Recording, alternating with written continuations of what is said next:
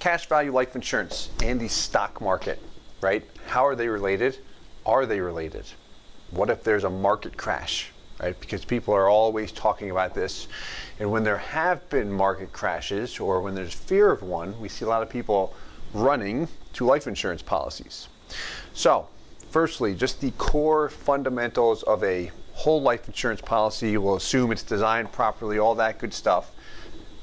With one of the top companies, we're going to see it produce somewhere in this neighborhood, 4 to 6%. And that is if the market is booming, and that is if there is a recession. So, when it comes to the market, that has zero impact on returns of a whole life insurance policy. The stock market and the relationship to life insurance is non-existent, right? So the main question should be, if I'm going to get 4 to 6%, even in a recession, right? So let's pull up some dividend history here. And if I'm going to get 4 to 6%, I've got a guarantee of 4%, and then whatever the company pays in the dividend rate, right? Let's look at a period here. Interest rates have been low historically. Right, I've got my guarantee at 4. 08 happened. Here's my dividend rates, right? Gradually dip, but still in a low interest rate environment, right? In 2015, where interest rates almost bottomed out, I can still get a 6% dividend rate. Some companies at 7% those years. Again, that's a gross rate, but it's attractive for an account with no risk. It's tax-free if I do everything right. The question that we hear often is how, right? How are insurance companies driving these returns, even if it nets out to 4% with no risk, right? Because they're not investing in the market. So the question really is, where do insurance companies invest their money? Which, let's take a look. Historically, if we go back to when I was a little baby or before I was born, in the 80s, you see what here? Double-digit dividend rates, right? What could we get a mortgage or a CD for back in this point in time? Much higher than what we see here, right? We see 11, 12, even 13.25% at one time. What insurance companies would do back in this period of time, back in the 80s, is you'd see close to about 80% of their assets invested over here in bonds. Short-term bonds, 20, 30-year bonds, they just buy the things, hold on to them forever. Made it very easy to credit a high return, easy to credit the guarantee, no issues whatsoever. They just buy bonds and hang on to the things. Can't do that anymore, right? Bonds, especially today, if we go back up to the top, don't even keep up with the guaranteed rate of 4%. So, what are insurance companies doing with their money to credit these dividends? So I'm still going to get a net return of 4 to 6%. That's safe, tax-free, liquid.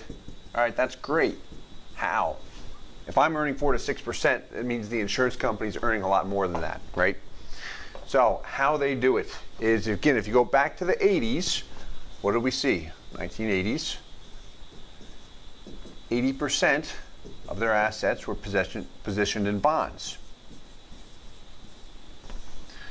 Those bonds come up for renewal, doesn't make sense to renew them. Now today, you see a lot of companies at 50%, even declining, if you look at their assets, in relationship to their bond allocation, right? What they are doing is saying, okay, we can't put our money in bonds because they don't pay anything. I've got to go somewhere else. So where can I go that's safe and not the stock market, that's still going to pay me a competitive return? Can't be bonds either. Here's where they go. Two main areas have really helped here. One, put high-end first because it is high-end. We've got high-end commercial real estate.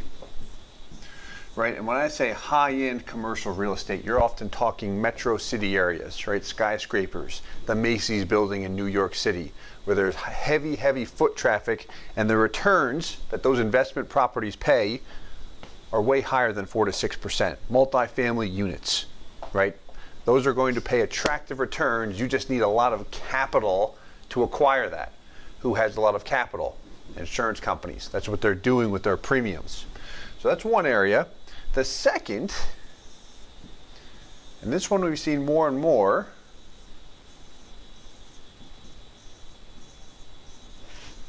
are in businesses, other companies. So we see these insurance companies often buy up other companies.